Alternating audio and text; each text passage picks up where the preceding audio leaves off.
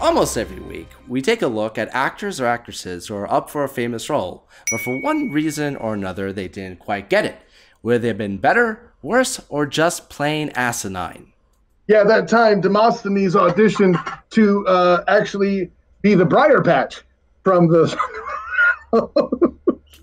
It's my laughing place, what can I say? Boom. That'd be everybody's laughing place anyways. Our segment today is going to be about Lord of the Rings. Now, we did this before in the past when we looked at Sean Connery as Gandalf. But today we're going to look at a smaller character. The character being Éowyn, played by Miranda Otto. Now, she was in The Two Towers and Return of the King. And by all means, she is, as she proclaimed, no man. Now, before we get into who this other person could have been, what did you think of the character of Éowyn, and what did you think of Miranda Otto's performance as the character?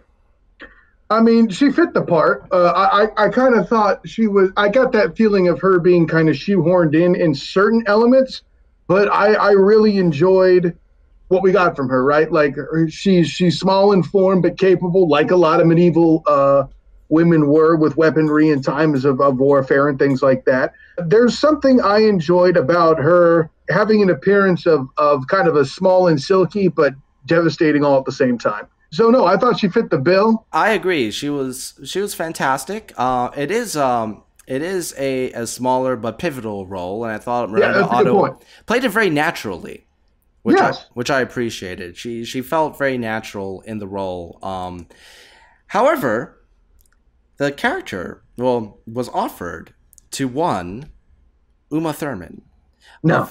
And she declined it due to her recent pregnancy, and to this day she says it's one of her greatest regrets, most notably on an episode of Stephen Colbert, where Colbert said that he would have played Éowyn if it was offered to him. I actually think I saw that interview, and listen, while I speak on her point of view, listen, I get why they would have thought of her, not to mention blonde is a good look for her.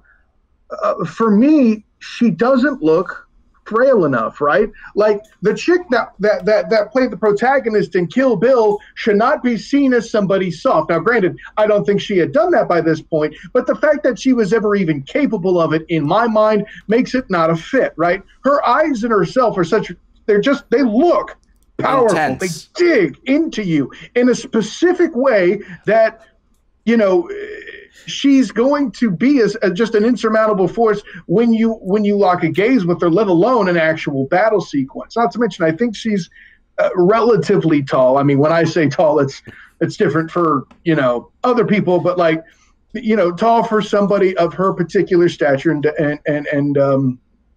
demographic, lacking a better term, meaning actors.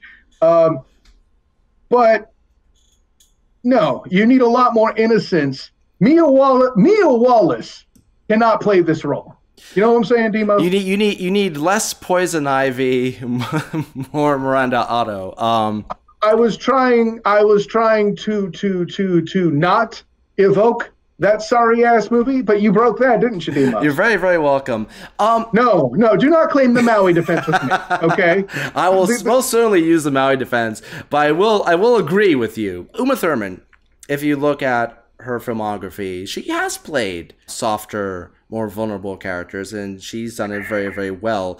The problem that I would have is the character of Éowyn. It's part of her arc. It comes as a big surprise that she is the one that ends up fighting, standing up for herself, and ends up defeating, spoiler alert, for Lord of the Rings, the Witch King. That's a big moment for that character, and it is for those who haven't read the book, it is a genuine surprise when she's the one that does it.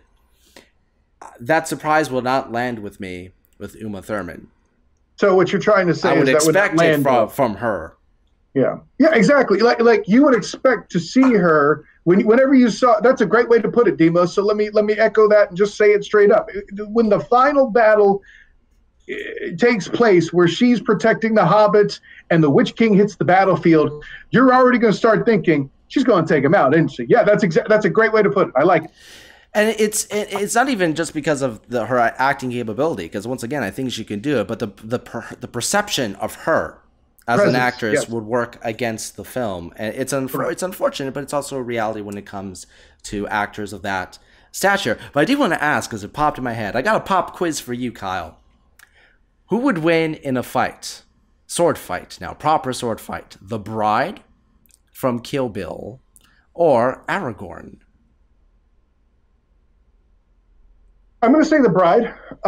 She uses a lot more finesse, a lot more movement. Aragorn's more of a brawler as a fighter. Viggo Mortensen actually said that very thing in an interview about the Lord of the Rings video game on PlayStation.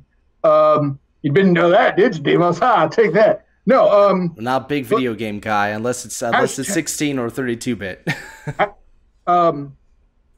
Yeah, okay. Well, I don't know. That technically would be, I fall in more of the 64 range, I guess, or higher. Actually, no, it was PlayStation 2. Anyways, so I mean, when he's talking about how each character in the game has a different fighting style, Legolas is obviously an art form, right? We're clear on that. Gimli's definitely much more of a tank, and he's just a brute strength. I have an axe, take that. I'll make you fireball kind of. She'd have a problem decapitating Gimli. I'll give you that. Yeah, well, only because the armor, if nothing else. But Aragorn, it's not to say that he's a bad fighter. He picked up a few moves over 80 years. I get it.